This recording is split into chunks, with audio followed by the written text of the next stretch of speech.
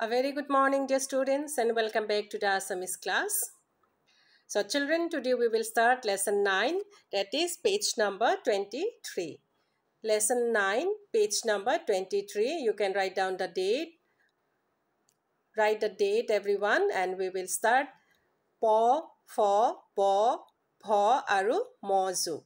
এই আখৰকেইটাৰে যুক্ত হোৱা শব্দবোৰ আজি আমি পঢ়িম তাৰ শব্দবোৰৰ যুক্ত আখৰবোৰৰ আমি শুদ্ধ উচ্চাৰণবোৰ আজি আমি পঢ়িম আজিৰ লাৰ্নিং আউটকামটো হ'ব আমি এই যুক্ত আখৰবোৰেৰে হোৱা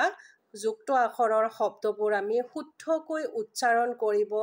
পঢ়িব শিকিম আৰু আমি শুদ্ধকৈ লিখিবলৈ শিকিম okay so children let's start take your pencil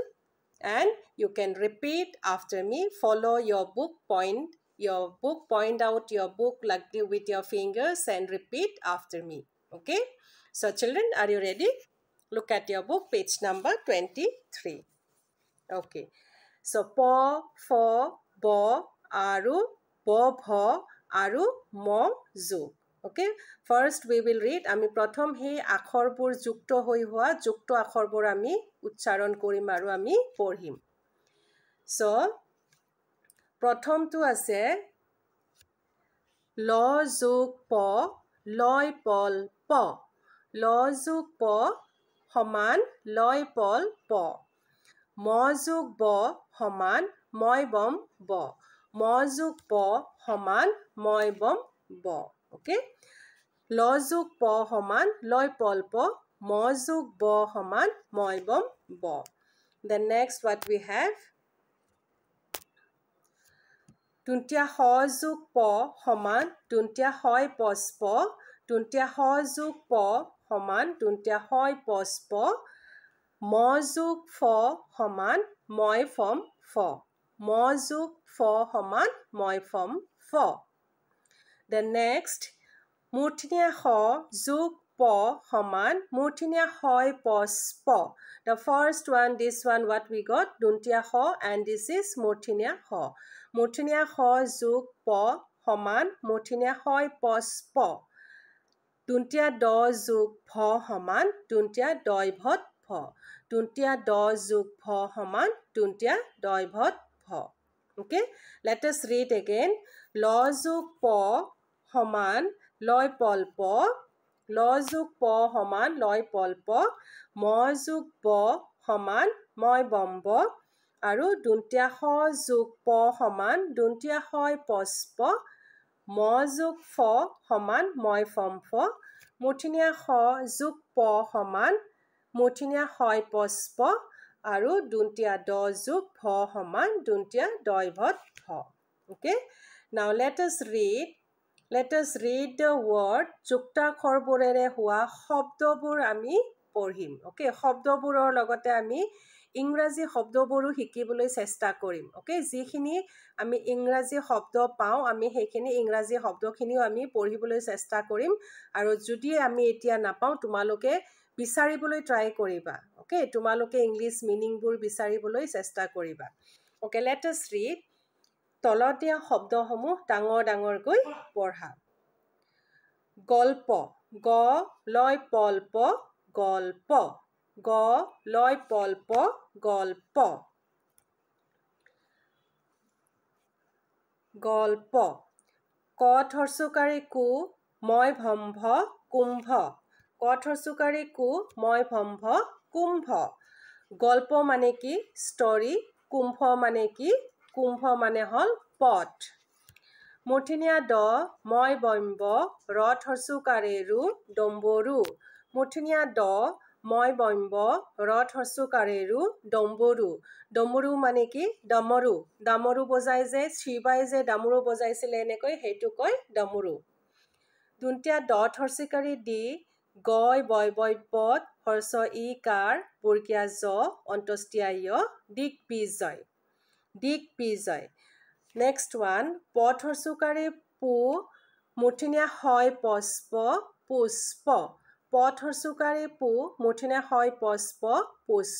পুষ্প মানে ফুল দুন্তিয়া ত মই বম্বত হৰ্ষুকাৰ তম্বু দুন্তিয়া ত মই বইম্ব ধৰছো কাৰ তম্বু তম্বু মানে টেন্ট টেন্ট আ হত বয় বৈব আকাৰ দুন্তিয়া ন আহ্বান আ হত বয় বৈব আকাৰ দুন্তিয়া ন আহ্বান আহ্বান মানে ইনভিটেশ্যন দুন্তিয়া ন ধৰচিকাৰী নি মূৰ্ধন্য হয় পস্পদ একাৰ মূৰ্ধন্য খ মূৰ্ধন্য ন নিষ্পেষণ নিষ্পেষণ মানে কি টৰ্চাৰ ওকে নিষ্পেষণ মানে হল টৰ্চাৰ তোমালোকৰ বুকত দিয়া আছে চোৱা নিষ্পেষণ মানে কি অত্যাচাৰ কৰা অত্যাচাৰ ওকে এট্ৰচিটি বুলি দিয়া আছে তোমালোকৰ বুকত ইয়াতে এট্ৰচিটি বুলি দিয়া আছে নিষ্পেষণ ওকে অত্যাচাৰ কৰা নেক্সট ওৱান দুন্তিয়া হয় তস্ত মই ভম্ভ স্তম্ভ দুন্তিয়া হয় তস্তত মই ভম্ভ স্তম্ভ স্তম্ভ মানে পিলাৰ পষ্ট ওকে পষ্ট ডাঙৰ ডাঙৰ পিলাৰ পষ্টবোৰ কয় স্তম্ভ বৰ্গীয়া জ ধৰচিকাৰী যি হদ ব আকাৰ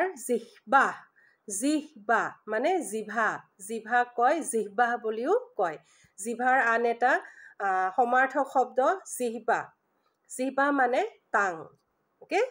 দুন্তিয়া হ দুন্তিয়া দয় ভদ আকাৰ ৱাব্ব সদ্ভাৱ দুন্তিয়া হ দুন্তিয়া দয় ভদ আকাৰ ৱাব্ব সদ্ভাৱ ইণ্টিমেচি সদ্ভাৱ মানে হল ইণ্টিমেচি ওকে দ্য নেক্সট পদ ৰকাৰ দুন্তিয়া ত ধৰচিকাৰী টি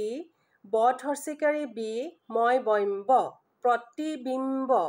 পদ ৰকাৰী দুন্তিয়া ত ধৰচিকাৰী টি ব ধৰচিকাৰী বি মই বম্ব প্ৰতিবিম্ব মানে ৰিফ্লেকশ্যন আমি আইনাখনত চালে আমাৰ নিজৰ প্ৰতিবিম্বটো দেখা পাওঁ সেইটো কয় ৰিফ্লেকশ্যন প্ৰতিবিম্ব ওকে দেন নেক্সট দুন্তিয়া হয় পস্প তালব্যাসৰ ওপৰত ৰেফকাৰ স্পৰ্শ দুন্তিয়া হয় পস্প তালব্যাসৰ ওপৰত ৰেফকাৰ স্পৰ্শ মানে টাচ কৰা আমি যে টাচ কৰোঁ সেইটো কয় স্পৰ্শ কৰা বৰ্গীয়া জ মই বম্বত হৰচুকাৰ জম্বু বৰ্গীয়া জ মই বম্বত হৰচুকাৰ জম্বু মানে জামুন ব্লেকবেৰী ওকে নেক্সট ক মই পম্প দুন্তিয়া ন কম্পন ক মই পম্প দুন্তিয়া ন কম্পন মানে কোপনি উঠা কোপা শ্বেকিং ওকে দেন দুন্তিয়া খ মই ভম্ভত আকাৰ মূৰ্ধন্য খ দুন্তিয়া ন সম্ভাষণ দুন্তিয়া খ মই ভম্ভত আকাৰ মূৰ্ধন্য খ মূৰ্ধন্য ন সম্ভাষণ মানে আদৰণি জনোৱা সম্ভাষণ ৱেলকাম কৰা মানে আদৰণি or welcome okay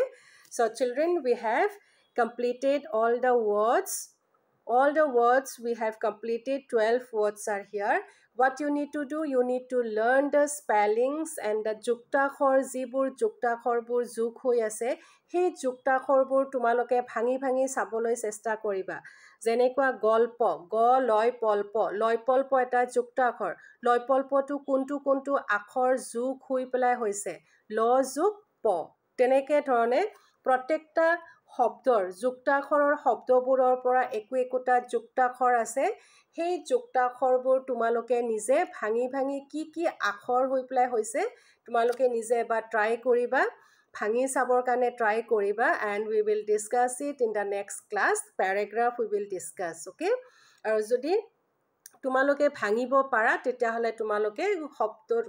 যুক্তাক্ষৰটো গঠন কৰিবও পাৰিবা okay children so please do practice and read these words and try to learn the spellings okay children so till then thank you everyone and have a nice day please go through the chapter okay thank you everyone